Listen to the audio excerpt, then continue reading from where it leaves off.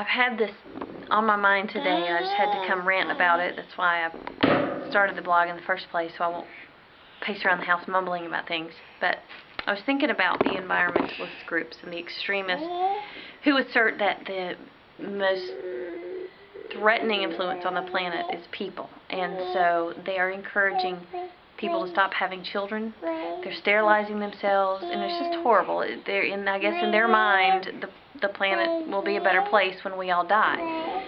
And it just goes to show you how our minds, our philosophies can get so warped apart from the scriptures. But I was thinking about how the irony of large families plays into that philosophy. Be fruitful and multiply, God said.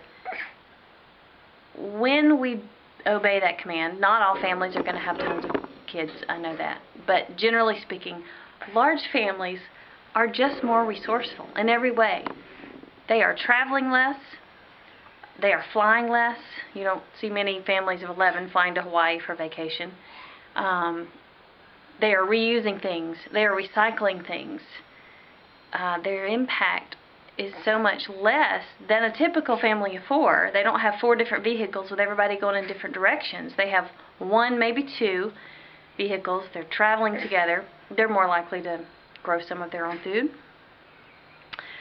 All of these different, I was just thinking about all the different ways that when you have a lot of children, it just forces you to be resourceful, almost out of necessity, but it's just a natural byproduct. And I know God knew that. He had to know that. And it's just one more way where God's ways are right and ours are wrong.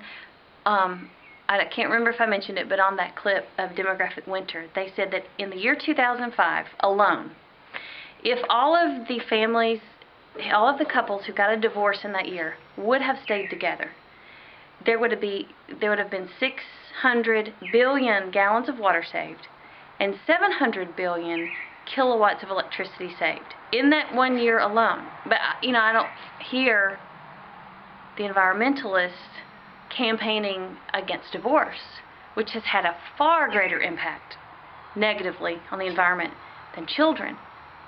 And so I just wanted to bring up the irony that the more children a family has, the more resourceful they become, and more of their habits tend to be gentler on the environment. Food for thought.